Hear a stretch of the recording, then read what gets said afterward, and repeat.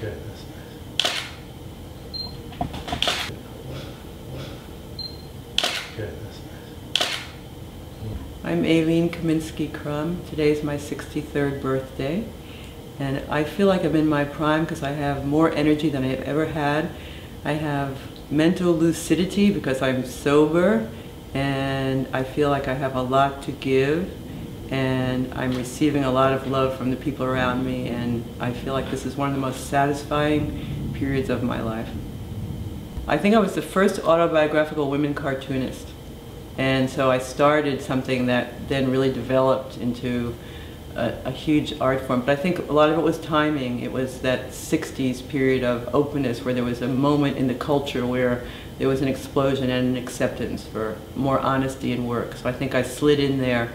And then I had, you know, so much angst and alienation from my upbringing that I had a lot to get out and a lot to tell. And I think I was so driven to tell those stories, I didn't stop to think about what would happen or if it would be successful. So a combination of that inner drive plus the timing, I think, helped me catapult my art to a point where then there was more acceptance in the world for that kind of art.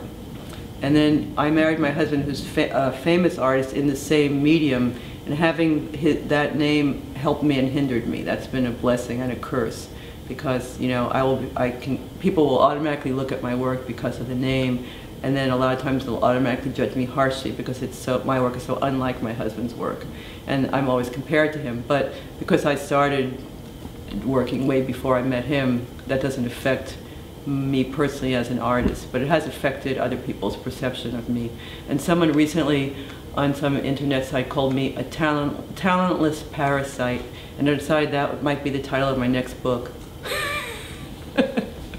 Talking about facing death, and we're talking about the loss of beauty, which for women is a very sad and complicated issue.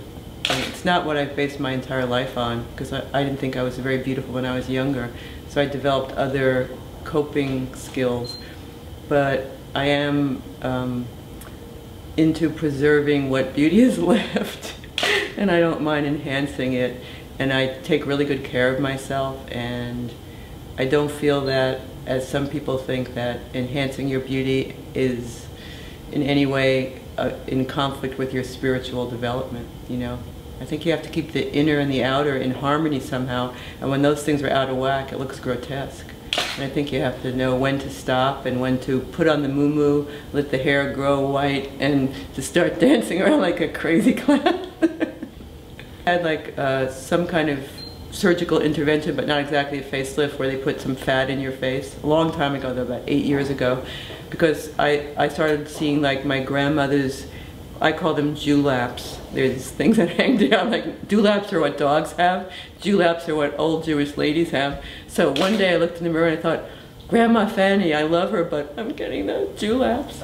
So I decided I would see if I could do something about it. And I asked a friend who had had a lot of surgery but looked still good, you know, if she would introduce me to her surgeon, and I asked if he could do something. He said, no, absolutely. And so I had that done, and it was really effective because I had it done like 8 years ago, and they never completely came back, and I'm very happy. And then I've just like recently had a few injectable things, and that's it. It was kind of a great achievement to finish Lawrence High School with this nose intact, because I was the only one of all my friends that didn't have a nose job by Dr. Silver or Dr. Diamond. And I was in his office having my nose measured, but I escaped. But I like the way I look better now, so I'm happy, that's all. Yeah. The outside feels like it matches the inside correctly to me now, so, you know. Ready for me for some? Good. Nice. A bit of a smile. Good. Is there kind of a motto or a philosophy that you live by today?